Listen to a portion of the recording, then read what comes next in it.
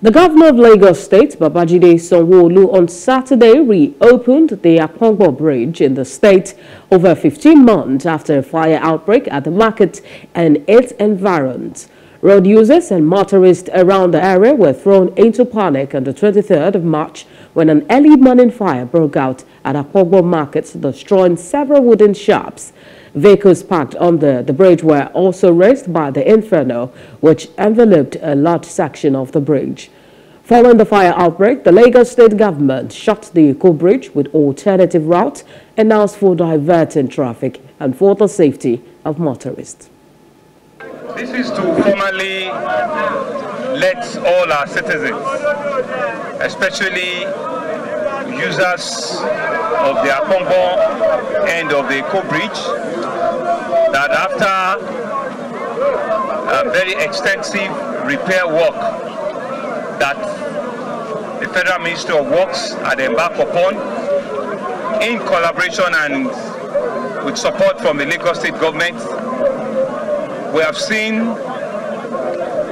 the effect of a collaborative effort. A lot of you will have wanted this to happen earlier than now, but because of the extent of work that has to be done on the bridge, because of the extent of the destruction that happened on the bridge, we cannot take the risk to have opened it earlier before now.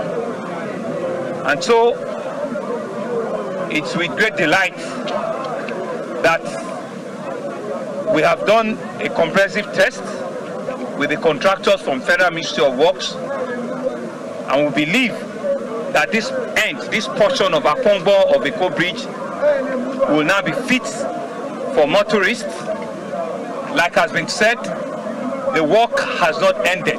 This part has been completed, but the work on the entire bridge has not been completed.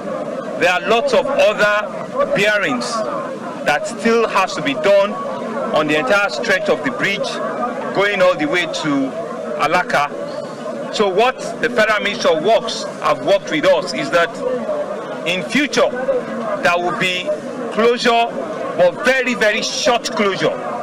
Very, very short closure that probably will not be more than a week, 2 weeks, or 3 weeks at different sections, so that they can jack up the bridge, the other parts of the bridge, and complete it.